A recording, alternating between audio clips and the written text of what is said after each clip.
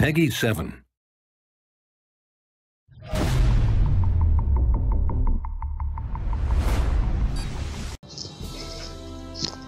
Good morning, my name is Firefly1995 and I'm here to explain to you how to build a ship in Kerbal Space Program. Go Team Firefly! Woohoo!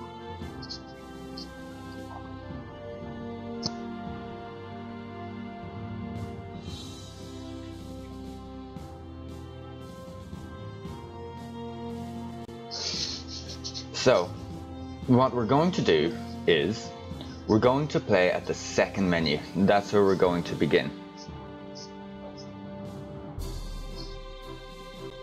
So, I want to thank all of you who have seen the first and second episode of Kerbal Space Program. It means a lot to me. Sadly, it means nothing to Camp Fluffy. Now, if you'd all be so kind as to follow me this way, I will help you get along with Kerbal Space Program.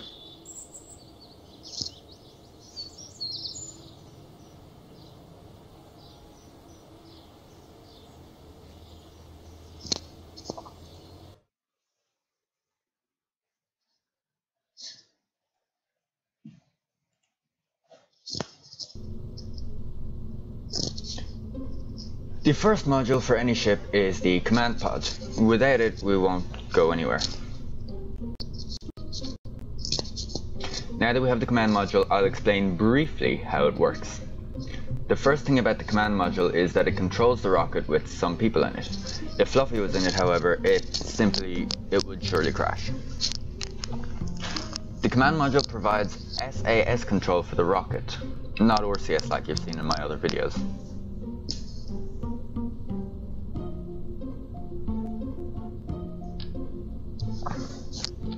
This is a fuel tank, model number FLT800 tank, and it will power an engine shortly. To that we will add the swivel engine.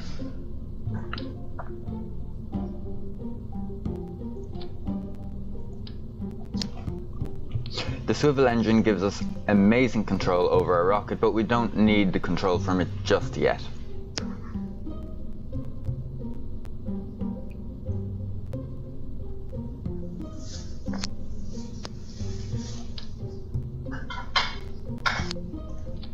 We add this because we need to separate the stages before we can start on the actual system for getting us off the ground.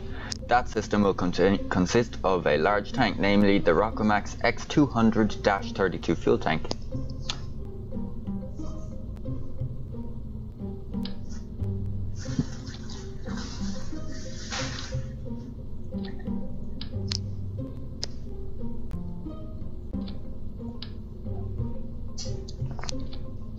We've put in 4 tanks because we actually need them.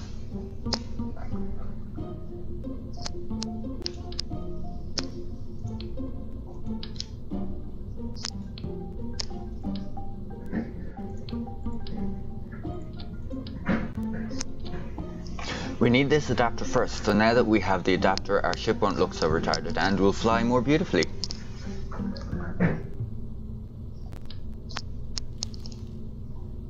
I've just realized that with all these tanks and from other failures that the ship will wobble a lot. Yeah.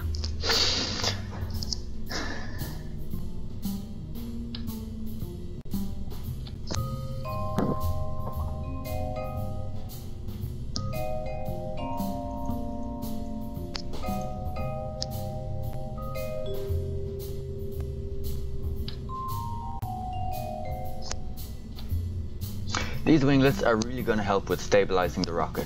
Without them we won't get too far. To make things easier when we reach space, I'm going to add the necessary additions to the rocket, an RCS system and a parachute for when we come out of the sky.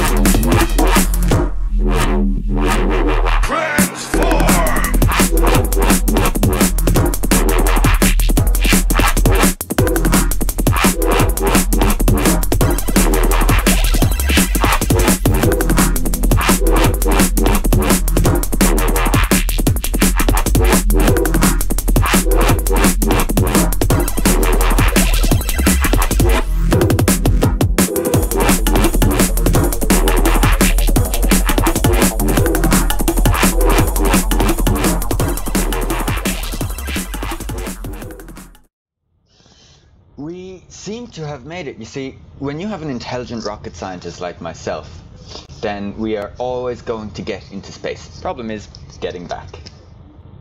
As you noticed, I added a stack decoupler because the last thing I want is for us to go flying down with all the systems connected. It'll cause too many problems for us on re-entry. I also learned from my older mistakes that by adding a larger-than-life heat shield, we would get a great slowdown. Also, by adding an aerodynamic protective thing really helps, because without it our parachute will more likely fail.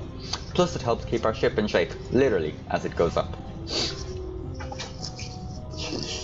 Thank you for watching and have a great day. If you like this video, give us a huge thumbs up.